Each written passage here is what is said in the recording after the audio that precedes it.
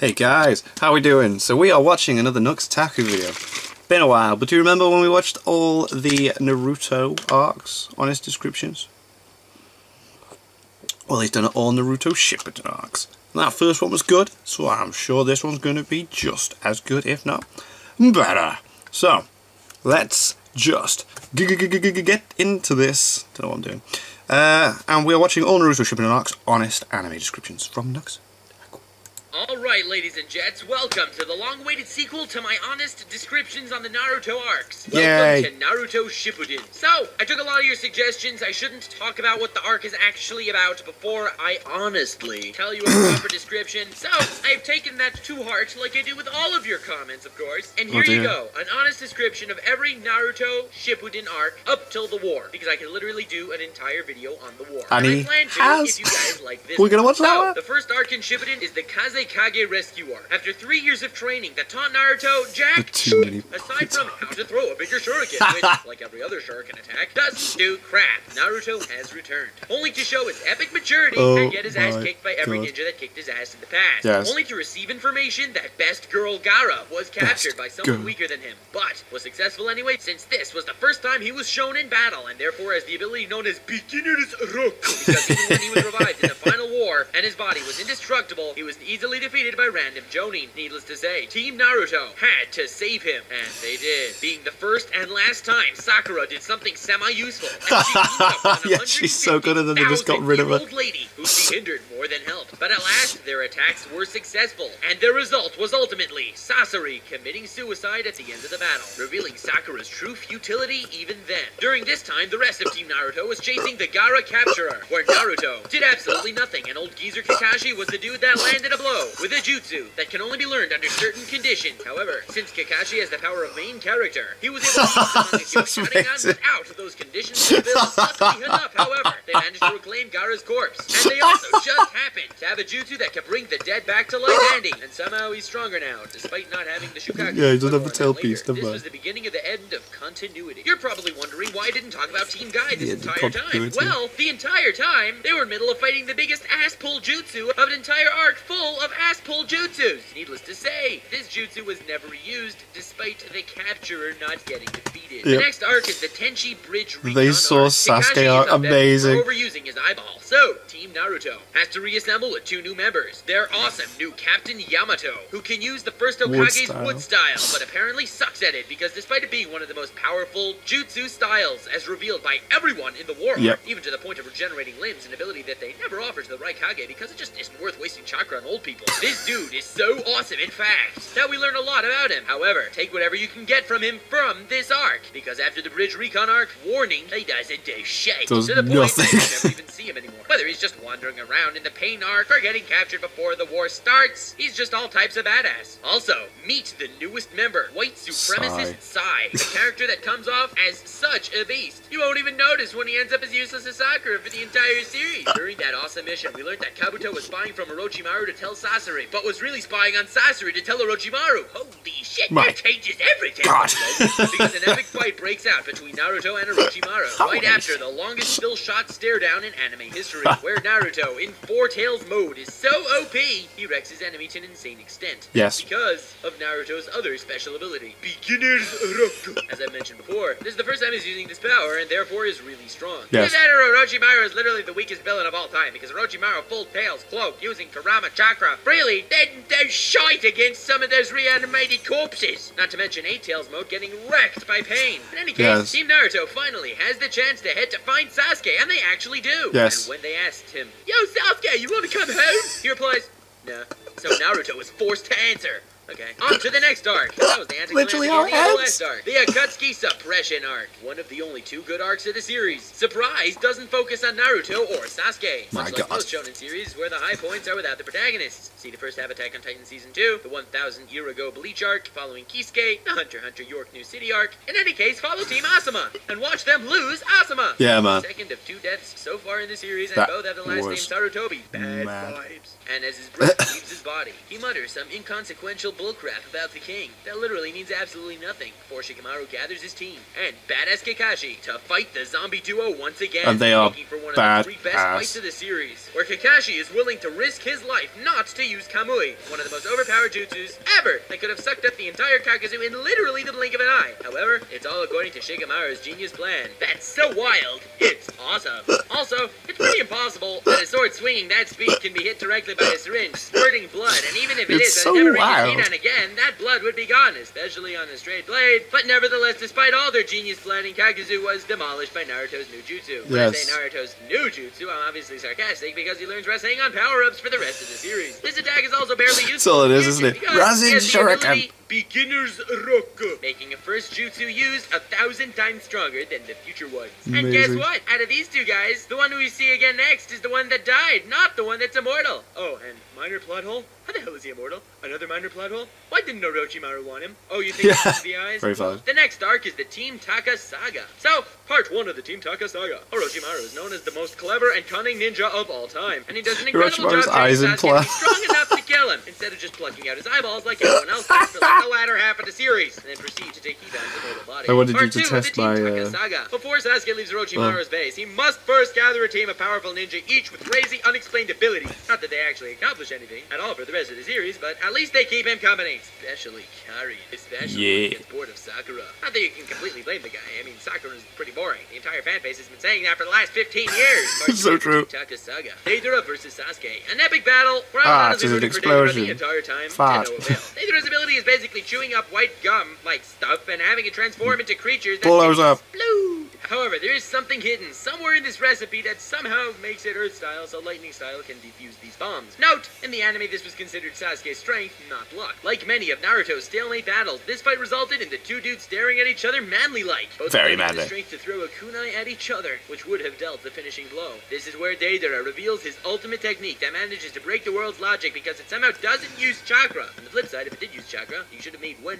little bug bomb, and that would have been it. But instead, he activated Plot Hole no Jutsu, an incredibly powerful bomb that he should have totally used when he was revived for the final war. Isn't it as especially because at that point he would just be able to regenerate and do it again an infinite amount of times, being that it takes no chakra. Yeah. At this, the collective fan base was like, yes, finally, Sasuke, the prick of the series, is going to die, yeah!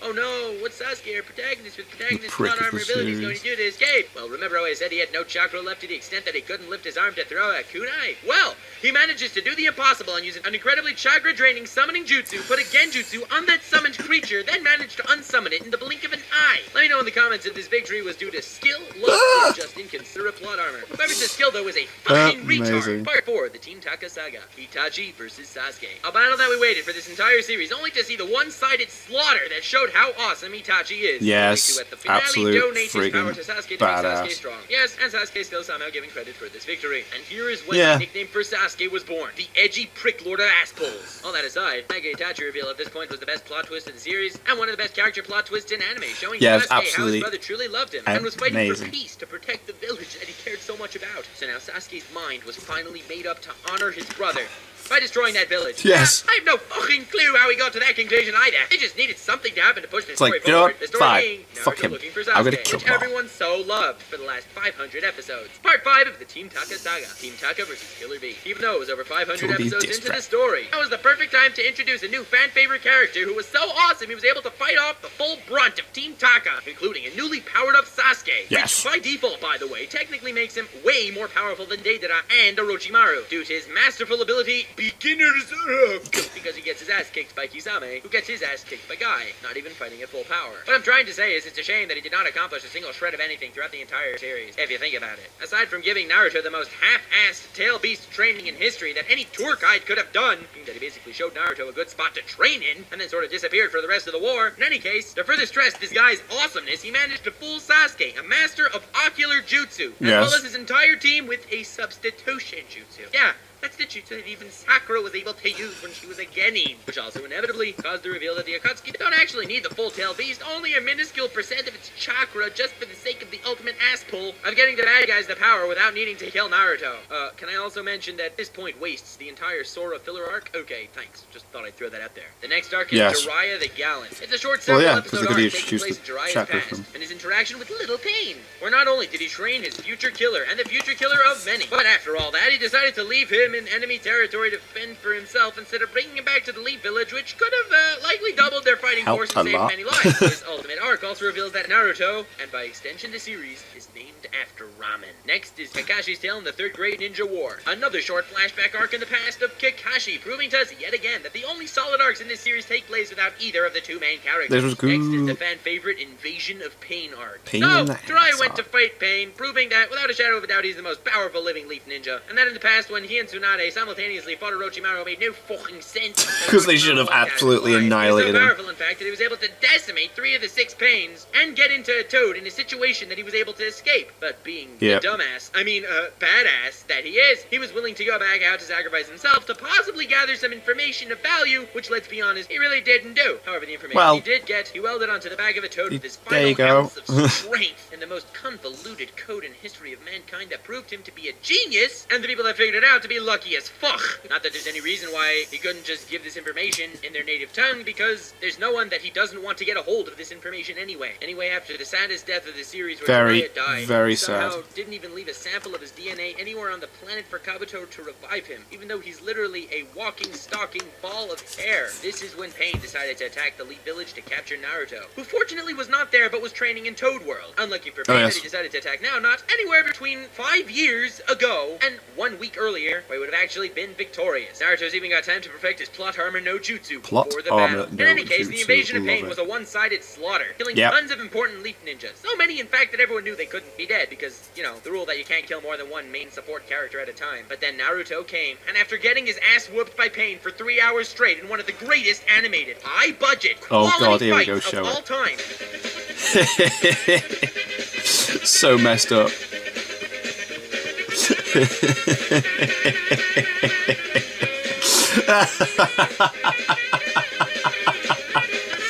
Oh my god. What went wrong with that, seriously?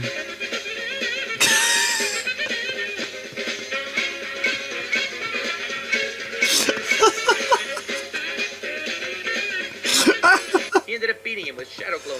Yeah, that jutsu that he learned in episode 1. And I'll give you that Rasengan was super helpful because a kunai would have sufficed. The result of it all, Naruto met Master Pain, and instead of Pain's really powerful right-hand Conan easily taking out the weakened Naruto, the plot decided to pull a fairy tale, resulting in Pain becoming a good guy. For his last few minutes and sacrificing himself to bring back everyone he's killed from the dead. An ass-pull no-death revival jutsu, the second, causing Naruto to be looked at as the hero, taking away that one relatable feature he still had. Here begins the unanimously decided downward spiral of Shippuden.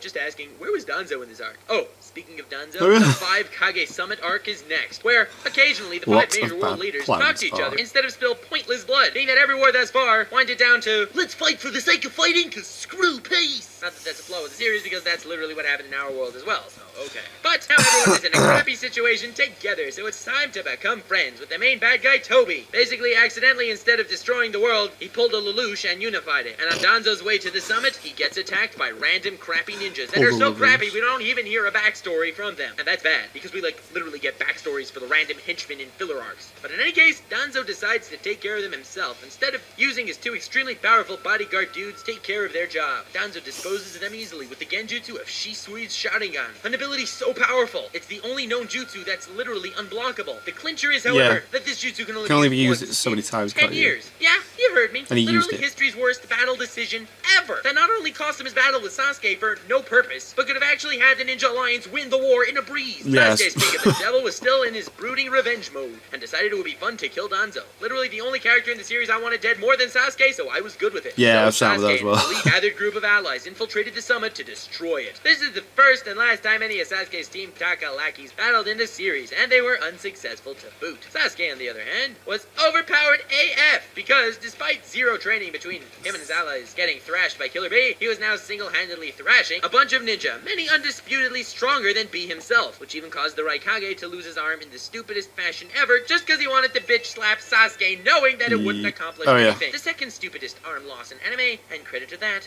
goes to Toby. Ladies and gentlemen, as you can see, this video was longer than expected, but there's just so much stuff I need to be honest about Naruto, it's crazy. So, I do hope for there to be a third video being the honest descriptions on the Naruto's war arc, so feel free to subscribe so you know when that comes out. This series does not end there, because I would love to do on One Piece and Fairy Tail and Bleach, and there's so much it'd be class to see stuff like that. Anime. So, I'd appreciate a like, and I'd appreciate a share, and subscribble. Also, finally, last but not least, huge, major, mega thanks to Overpowered Goron for editing this video. He came at a time where, frankly, I didn't have the manpower to look through the entire Shippuden for all of these clips, and I don't think you even realize the work extent that goes into something of this nature. So if you could please show him some love in the comments, I would greatly appreciate it. Also, I will link his channel in the description. Feel free to check him out and tell him I sent you. Of course, if any of you want to edit one of my videos, feel free to contact me on Discord or just email me nuxtaku@gmail.com. If any of y'all want to hang with me, link to a Discord that I hang in the description with me and some other YouTubers. If you also want to check out my live stream on Anime Uproar's channel with Misty Crenexia about which long-running anime you should watch, link to that in the description as well. And yes, I'm working on Boruto Abridged Episode 2. That is good. It's so good.